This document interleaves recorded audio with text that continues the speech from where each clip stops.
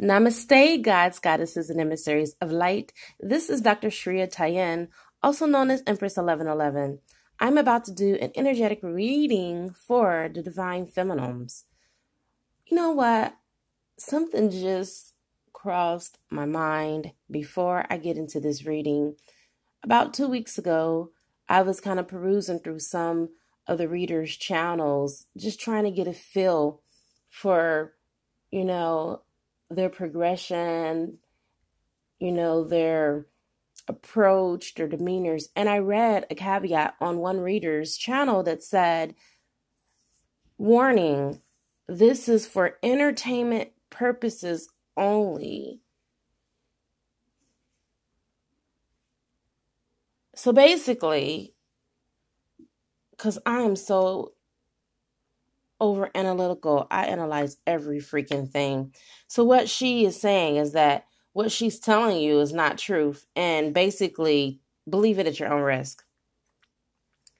First of all, I am a professor and an owner of a metaphysical school. I'm a naturopath, so I have consultations and clients for that. I am a past life regressionist. I am a mother of 7 children. I am an author. I have books. I have movies. I be damn if I'm going to be sitting up here entertaining folks. Let me explain something to you. Not everything that I say may come into fruition for you because this is a general reading, okay? It is impossible for one reading to be a fit all for one person. However, there are times that I have done a reading that one person has contacted me and told me everything in the damn reading has come to pass. And this happens to me on a daily basis. I am not going to waste your time. If you're looking for entertainment, this is not the channel. This is the real deal. I have feelings and emotions just like you, and I do take those into consideration. This is not for entertainment purposes. This is the real shit. We are doing this thing called life, okay? It is as real as it gets here. The information that is on my channel is raw and uncut. I'm going to be honest. I'm going to be truthful. Even when I don't want to be, I am going to be, because that's all I know how to be. So if you're ready for a dose of your medicine, pull up a chair, have a seat, and I'll get right into this for you, okay? All right. For those of you that are new to my channel, like, subscribe, hit the notification bell so you can be updated on my latest and current videos. And for you that are my pioneers and been with me for the last 30 days, you know how I do this. Let me go ahead and call in some help. I call in air, fire, water, earth, spirit, and ether.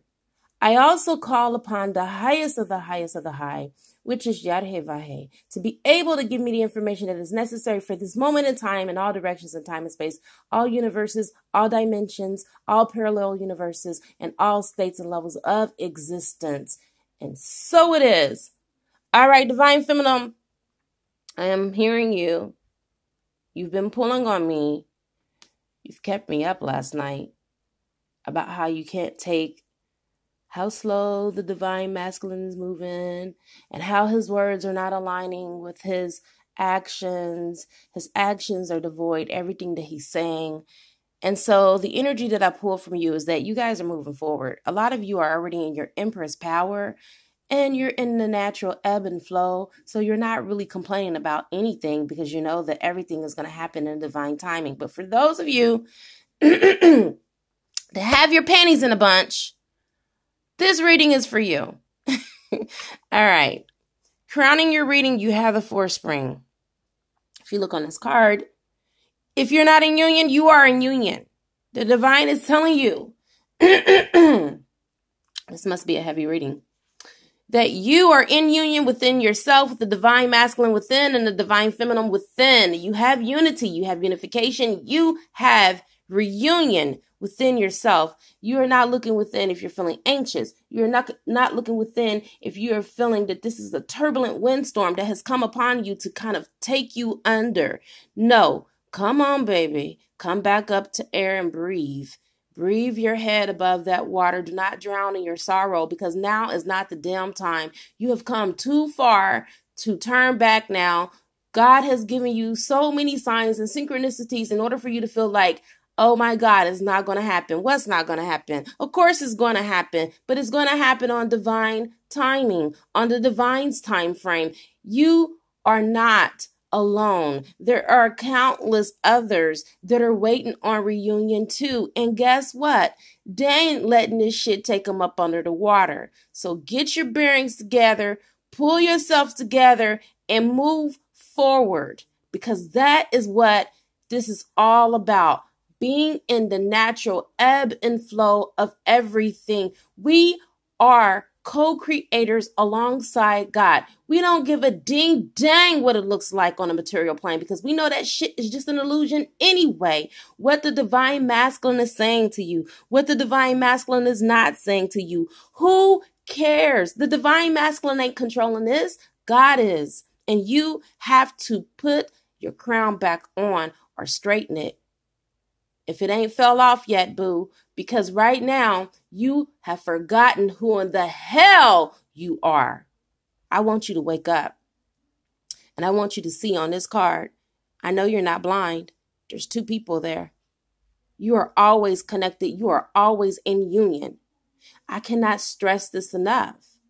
I want you to sit, chew, mull on this, think about it, contemplate, revel in it, do whatever the hell you got to do until it gets to your thick skull divine feminine that you are in union with your boo. Whether he's physically next to you, lying next to you in that damn bed or not, you are in union.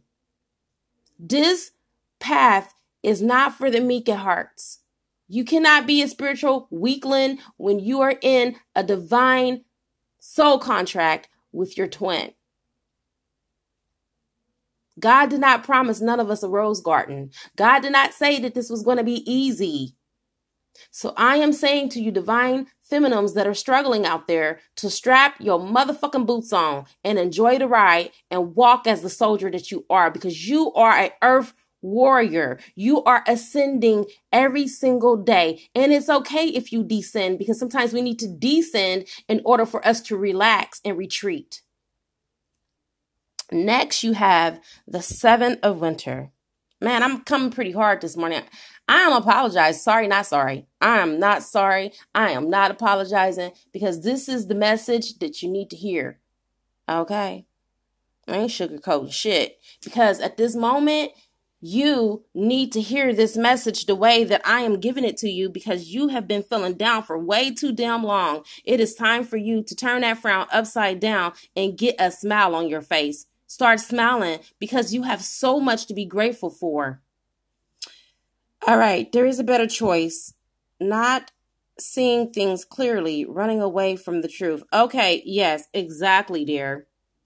If you look at this card, this woman is basically balleting, ice skating on the ice. She's dancing on thin ice is what I'm getting from this picture. I feel like this is a divine message saying that you are skating or dancing on thin ice, and you don't even have to. You're not even in the right dance arena. For one, you are looking at the glim, and you're looking at the gloom of it all. And yes, although there is winter, spring must come. Spring will come. And it will awaken what is dead. And that is a hyperparabole to your relationship with your divine masculine. He will awaken, if not already awakening. He is awakening, but he's awakening at his own pace, his own timeline, his own time frame, which he has already had written in the stars before you or him were incarnated in this lifetime, of when he will wake the hell up.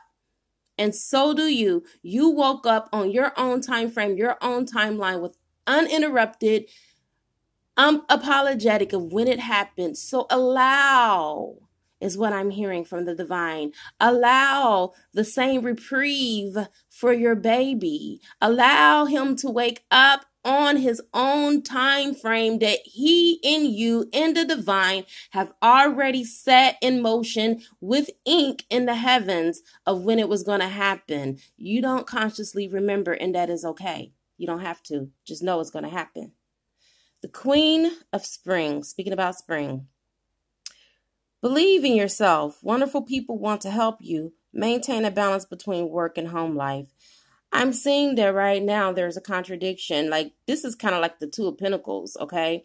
You're trying to balance work, and I'm going to even add an extra on your love life, because it is freaking consuming you. You go to bed thinking about your divine masculine. You wake up thinking about your divine masculine. You breathe thinking about your divine masculine. You're in the shower thinking about your divine masculine. You're on the freaking toilet thinking about your divine masculine. You are brushing your teeth thinking about your divine masculine. You are driving down a ding-dang-on street thinking about your divine masculine. Pull back them damn reins. Not one person in the world deserves to be occupied and on your mind that much besides the divine. If you're thinking about your divine masculine in every scenario of the day, you are imbalanced. You need to balance that shit out, because that is an obsession. And that is an unhealthy one. And that's exactly why you are being faced with this, is because you need to control your obsession. And this is coming from someone who is a formerly obsessed twin. I used to text my husband from dawn to dusk, damn it, from the time that I woke up until the time that I went to sleep. And right now, I don't care to send him not one ding-dang-on text, okay? Because energetically, I feel him. I know he's around. He sends me telepathic messages. And right now, I have been blocking them because I don't want no contact at this moment. This is all about me and my healing process. So if I can help you by telling you to get it together mentally, this union is going to come into play on its own timeline. You can't rush it. You can't speed it up, nor in the hell can you slow it down unless you're out of alignment, which it sounds like that's what's happening right now. Get in formation, okay? Get into alignment so you can become a vibrational match for your twin flame frequency, so you and your divine masculine can align. It's just that plain and simple, you guys. We are making this harder than what it ought to be, you see. The next card is the Three of Winter. Reach out to others for comfort and love. You will grow stronger from this situation. Sadness that will heal with time. Okay, we know you're sad. Okay, it is obvious. You feel like an energetic hook has been yanked out of your heart through somewhere on the other side of the world, wherever your divine masculine is, and now you're left dying slowly each day because of his presence not being there. Okay, I get it. I've been there. I'm there now. However, this card is showing up to let you know that there is something in you that needs to heal that the divine masculine cannot do for you. And that is the reason why he is not in your vibrational alignment right now, because he is not aligned with whatever karma, if you have it, or whatever healing that you are going through. Maybe you're healing for something from your past life.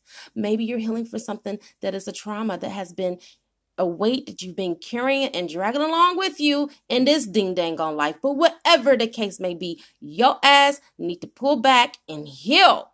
You cannot heal in the environment in which it was caused. So if his ass is the cause of why you need to heal, surely he cannot be around why you're taking upon that medicine from Mother Gaia to heal. And this is why you are alone. I want you to start looking at this from a different perspective. Stop being emotional. Be the Empress that you are. The Empress is not emotional. She is heart. She is heart, but she is also head over heart first. She thinks logical, and then she weighs it out with her emotions. The heart is her filter, okay? But the mind and the logical sense of things is how she moves. She is centered at all times. So this is your get centered card. That is the message that's coming through for that card for me, for you.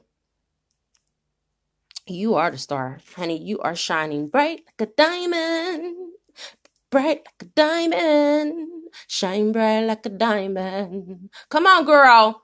You are shining bright.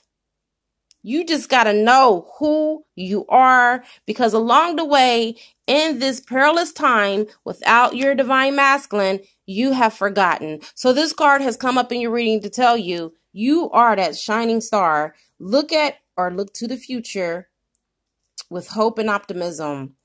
The power of faith to move mountains. Happy changes that bring relief from challenging times. So, divine feminine, you are entering into your happy period right now, whether you know it or not. Here are the clarifying cards. You have to approach this with a childlike demeanor.